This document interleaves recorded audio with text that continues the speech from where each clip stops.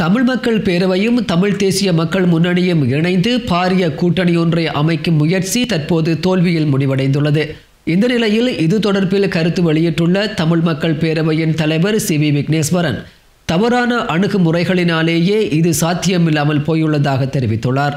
யாழில் இன்று இடம்பெற்ற செய்தியாளர் சந்திப்பிலேயே அவர் இவ்வாறு குறிப்பிட்டார்.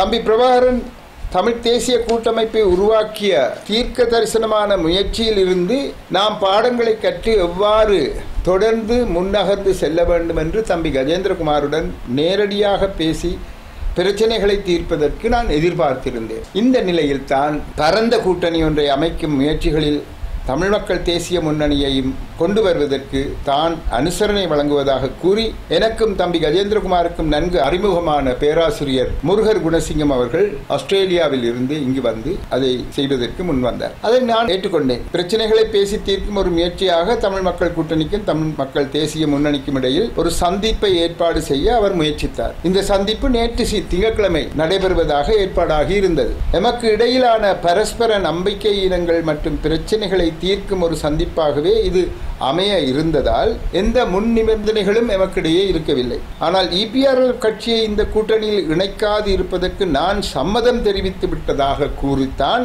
நண்பர் பேராசிரியர் முருகர் குணசிங்கம் தம்மிடம் கூறியதாகவும் அந்த அடிப்படையிலேயே சந்திப்புக்கு இணக்கம் தெரிவித்ததாகவும் தமிழ் தேசிய மக்கள் முன்னணியை பேராசிரியர் முருகர் குணசிங்கம் கடந்த ஞாயிற்றுக்கிழமை சந்தித்த போது அவருக்கு தெளிவுபடுத்தப்பட்டது. இது எனக்கும் தெரிவிக்கப்பட்டது. அவ்வாறான ஒரு கண்டிஷன், ஒரு நிபந்தனையின் பேரில் தான் அவர்கள் வருகின்றார்கள் என்று.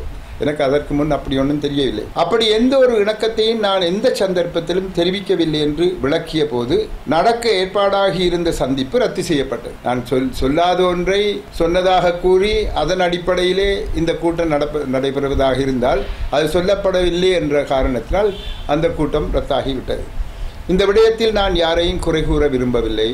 நல்ல ஒரு நோக்கத்துக்காகவும் எமது மக்களின் நன்மைக்காகவுமே இந்த சந்திப்பு முயற்சி ஏற்பாடாகி இருந்தது. ஆனால் தவறான அணுகுமுறைகளினால் இது சாத்தியம் இல்லாமல் போயுள்ளது. தமிழ் மக்கள் பேரவையில் அங்கம் வகிக்கும் கட்சிகளுடன் ஏனைய கட்சிகளில் இருந்து விலகி எமது கொள்கைகளை ஏற்று செயற்பட விரும்புவர்களையும் இணைத்து செயற்படுவதே எமது நோக்கம்.